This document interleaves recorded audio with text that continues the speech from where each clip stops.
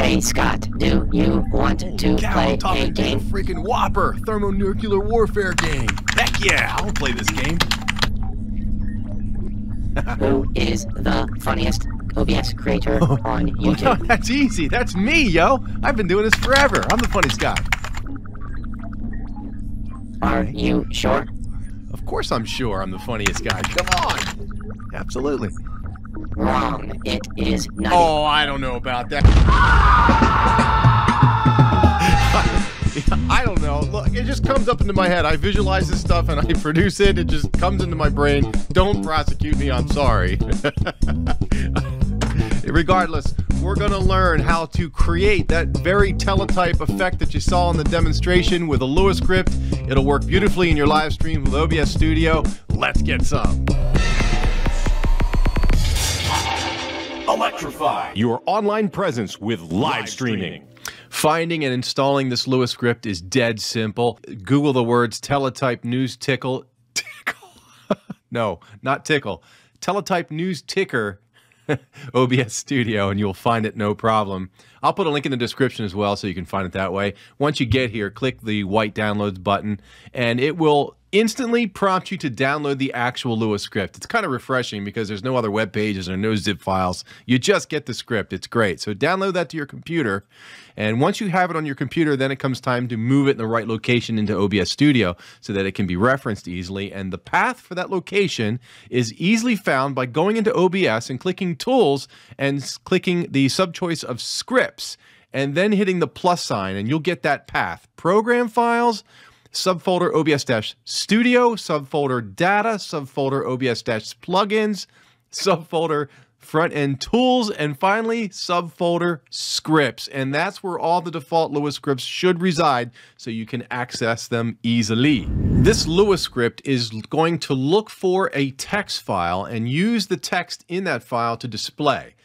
Every single line will have its own teletype animation. So let's open up a text file right now, and I just want to explain something to you in regards to the character length. So for example, if I just typed hello in the first line and then hit the return key and then type the following: this is Scott Fichter. I hope you are enjoying the show, right? Whoops. What happens here is that you may try to resize the animation based on the word hello. So you try to make the hello larger, but then when it reads the second line, because there are so many characters in that second line, that line will be off the screen as it scrolls along in your animation. So you've got to be cognizant of how many characters are used per each line. You want to try to keep that number of characters at a similar number so that the length of the text is similar per line. So I went back and modified the text, and this is what I'm talking about. See how each line is similar in width based on the characters? That's what you should be shooting for. Cool. Save that text file to a place that you remember on your computer, and let's move on. I'll show you the text source. If I go into OBS Studio here, hit the plus sign, select Text GDI, name it anything you want. I've already done it here. It's called CT on my computer. So if I double click it to show you the properties here, I used a font called BP Dots Minus. It's commercial free. You can find it anywhere on the internet.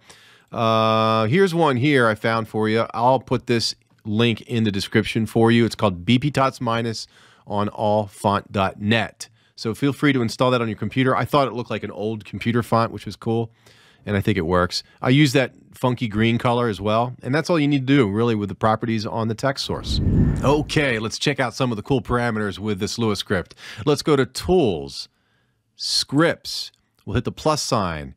We'll load the script. It's called Teletype lower score news lower score ticker.lua. I'll select it, hit open, and on the right hand side you begin to see all the cool parameters that are available with the script. The text source pull down actually is not a pull down. It doesn't have that kind of power yet, so you have to manually type in the name of your text source that you created. Mine is called CT, so I'll just type in the letters C and T. Next thing you got to do is designate the text file with all the text in it, right, that you created. I'm going to select Browse and go up to Downloads and go to my Teletype folder, and there it is right there, the text.txt. Hit Open. Now, as soon as you select that text file, you will see the animation appear in your scene. Let's go down to the next thing. It says when EOF is reached, reload the file. I think it's a good idea to check this off because what it means is as it reads the last line in the text file, it's going to reload the text file with the assumption that you may update the text file during your live stream. So that's a good thing to check off. The teletype delay, I think, means the speed by which the animation occurs. I've had limited to no success with making changes to that parameter, so I just leave it at 1. The full line display time means that after a single line is visual, it pauses until it shows the next line. So that may be useful for you. Currently, I have it set to 10, but I'm going to set it to 1 so you can see it change pretty fast here. And it does with no problem. The line prefix characters simply means that it allows for some characters to show up before the line. So I'll type in hello with a dash, and you can see it appear right there. The last 3 parameters pertain to what shows up on the right-hand side of the animation. And let me show you what I'm talking about. I'll make this screen a little bit larger so we can see what happens here.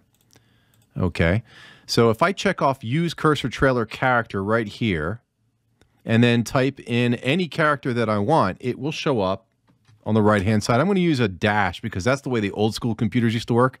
There you go. See the dash appear? It will also accept other wacky characters like, for example, I could put a soccer ball in there. Check that out. So it'll take just about anything. Now, if I check off below the randomized cursor character, they both have to be checked off for this to occur. It randomizes a character at the end, which is really cool. Now, I don't know if you realized it or not, but the demonstration that I provided where that Whopper computer was talking, that was my voice. I stumbled on this website that has no registration, no nothing. It's absolutely solid free, right? You just go there and start playing with it. All you have to do is connect your microphone to this thing, talk into your mic, and it provides almost 40 effects that you can apply to your microphone or any other file that you upload to it.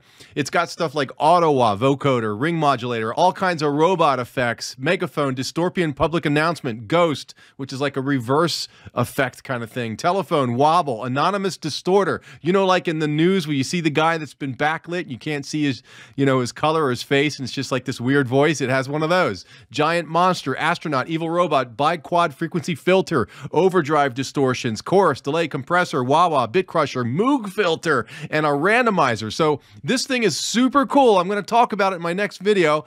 You can check it out right here. I will see you over there. Best wishes to you. Stay strong and keep fighting. Peace.